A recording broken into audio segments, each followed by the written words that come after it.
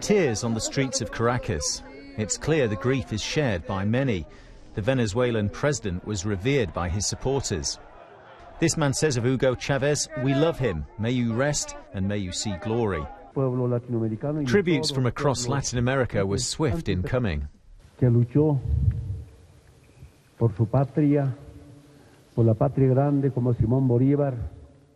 He fought for his country, for the great nation like Simón Bolívar, a friend who gave his entire life for the liberation of the Venezuelan people, the people of Latin America.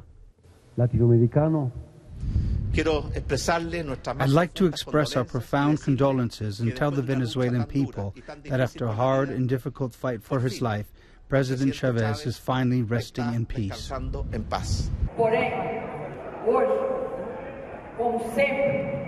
Today, as always, we must recognise that he was a great leader, an irreparable loss, and above all, a friend of Brazil, a friend of the Brazilian people. Queremos expresar nuestro profundo pésame y nuestro profundo dolor. We'd like to express our profound grief and pain for our kindred people in Venezuela. Queremos decirles We'd like to say to the family of Hugo Chavez that we want to give them a strong hug. Darles un fuerte abrazo, nuestra solidaridad. The impact of Hugo Chavez's death is hitting particularly hard in Cuba, Venezuela's closest ally.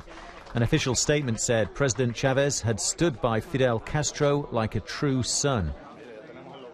The Argentine president, Cristina Fernández de Kirchner, said she'd cancelled all her appointments after hearing the news of the death of her friend and ally.